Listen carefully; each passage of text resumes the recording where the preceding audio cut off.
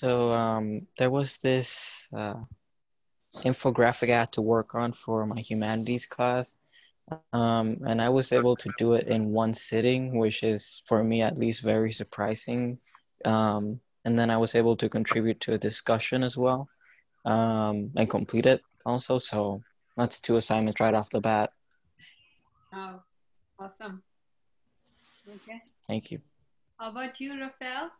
I was able to review a lot of the materials needed for my biology class, and yeah, I was able to look through quite a bit.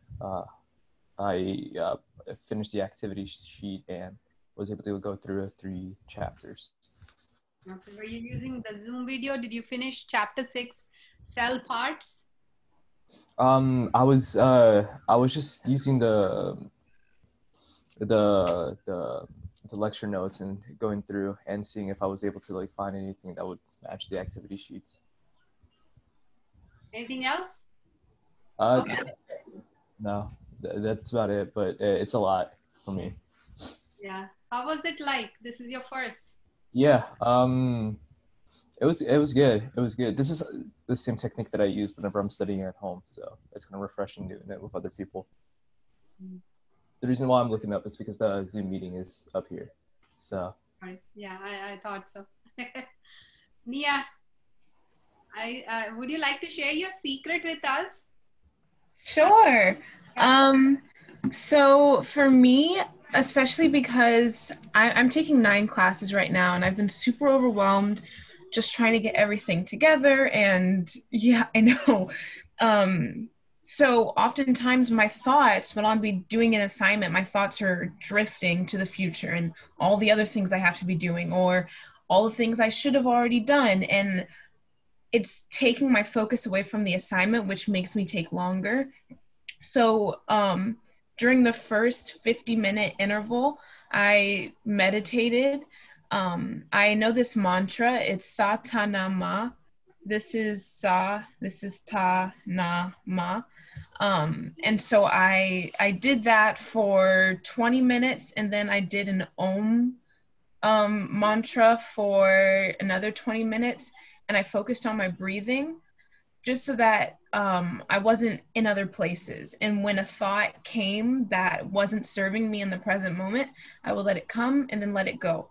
I wouldn't force it out because that creates too much resistance. I would just observe the thought and then not create attachment with it. And this allowed me to ground myself in this moment because this moment is safe. And especially because when you focus on the future or the past, all your fears are being manifested because all of your attention is going to what could possibly happen. So you're creating that reality. So I thought it was really important for me to ground myself during that time. And then with the remaining time that I had, I got my planner and I wrote out all the things I had to do just today. Because sometimes when you look at your big calendar that has, like, here, I'll show my calendar. This is my calendar for the month. And you can't really see, but it's so tiny, but there's so much assignments on every single day, and you get super overwhelmed when you look at it from the big picture. So by making it just for the day, I can focus on just these things and not overwhelm myself. Sorry, I talked for so long. That was wonderful. You gave ideas. Make a short list that you can attack, right? You can tackle. Yeah. So that was a good one. How was it like for you today, doing it with us versus doing it on your own? I felt like by doing it with you guys, I was almost held accountable, because sometimes I'll want to meditate, but I'm like, but I have so much work to do. So I only put in like 5 minutes, which isn't enough time to really ground yourself sometimes. So by having this time dedicated in the day and I had it carved out, it really didn't give me an excuse to be like, oh, well, I'm just going to go do an assignment. Like I had all 3 hours or 2 hours to sit down and really dedicate to this. So I did like being on the call while doing the meditations and stuff. I'm glad you could share, and I'm glad it was helpful. Thank you for sharing. Yeah. Thank you. Angel? Yeah, so it is my first time joining. I did like it. Kind of like what Nia said, I had to hold myself accountable. I couldn't really slack off because everybody was there watching and everything, so it made me stay focused. I was able to complete my state and local government homework, an essay, APA format, which probably I would have slacked off and waited a little last minute. Mm. But yes, I like it. I like the breaks, the active breaks that keep me up. Yeah. I hope to see you all on Monday, Tuesday, and Wednesday.